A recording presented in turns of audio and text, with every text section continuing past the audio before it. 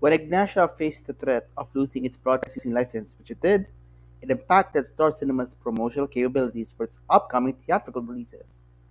Today, marketed to digital platforms, its profits remain modest.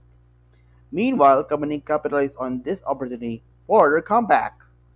Their ambitious film plans were initially thwarted by the pandemic, but they returned last July with The Cheating Game starring Julie Burr.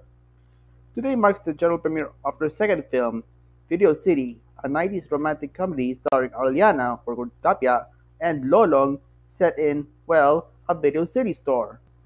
More exciting projects are in the works for GMA Pictures, including Firefly, slated in December, which stars Tindong Tantes. However, he has an MMFF this year, which is produced by, oh god.